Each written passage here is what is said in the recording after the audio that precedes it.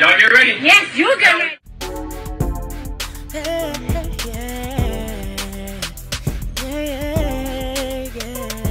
If you want the latest news in the streets, join us and tune in for the tea. Breaking news with integrity. So tell your friends and your family. It's the Lovelyti TV show, bringing you good tea and good vibes. It's the Lovelyti TV show. Be sure to share, like, and subscribe. Hey tea sippers, happy Sunday. So we have some breaking news, okay?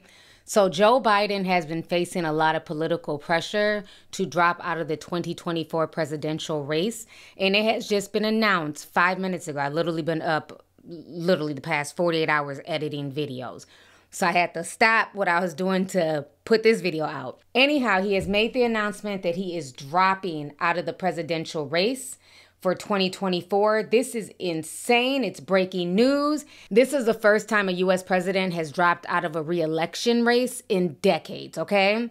So as we all know, President old man Joe Biden is 81 years old, and he's been facing a lot of stigma all of a sudden about his mental abilities and capabilities. A lot of people feel like he's just not all there mentally, that he may have some type of onset of Parkinson's disease and all types of stuff. I'm no doctor, so I don't know, but I know something ain't right, okay? Something ain't clean in the buttermilk. Anyhow, he released this statement as of 5 minutes ago. I'm going to go ahead and read it to you guys. So this comes from Joseph R. Biden Jr., dated July 21st, 2024. My fellow Americans, over the past 3.5 years, we have made great progress as a nation. Today, America has the strongest economy in the world. We've made historic investments in rebuilding our nation, in lowering prescription drug costs for seniors, and in expanding affordable health care to a record number of Americans. We provided critical need care to millions of veterans exposed to toxic substances, passed the first gun safety law in 30 years, appointed the first African-American woman to the Supreme Court, and passed the most significant climate legislation in the history of the world. America has never been better positioned to lead than we are today. I know none of this could have been done without you, the American people.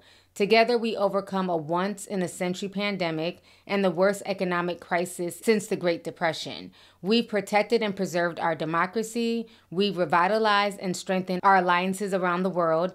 It's been the greatest honor of my life to serve as your president. And while it's been my intention to seek re-election, I believe it is in the best interest of my party and the country for me to stand down and focus solely on fulfilling my duties as president of the remainder of my term.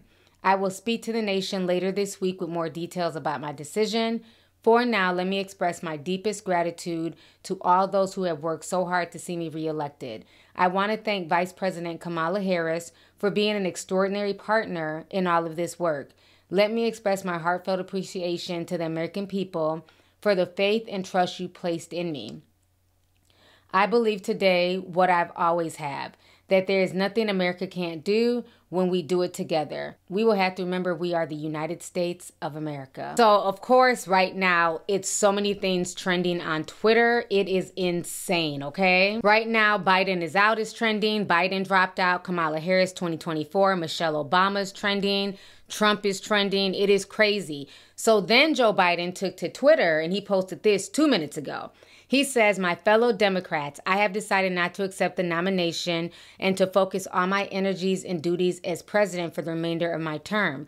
My very first decision as party nominee in 2020 was to pick Kamala Harris as my vice president, and it's been the best decision I've made. Today, I want to offer my full support and endorsement of Kamala to be the nominee of our party this year.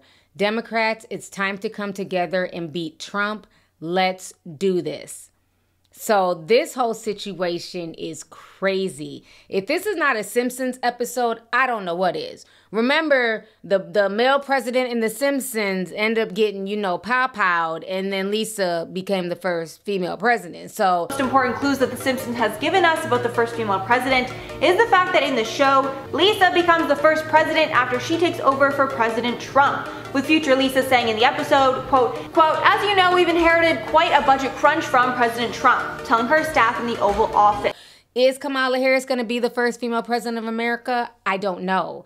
I know a lot of people don't like her, so it's going to be interesting to see if she can, pull it together.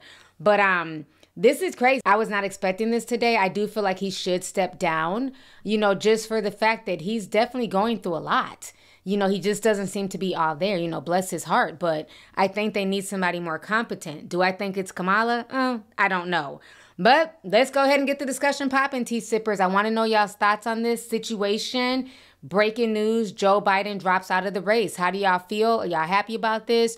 Do you think Kamala has a chance, especially against Trump? Or do you feel like they may put somebody else in place to run against Trump? I mean, gosh, America is such a shit show right now. I don't even know what else to say. But thank y'all for tuning in. I look forward to reading y'all's comments. Y'all enjoy y'all Sunday, and I'll talk to y'all later. Deuces. If you want the latest news in the streets, join us and tune in for the tea. Breaking news with integrity. So tell your friends and your family.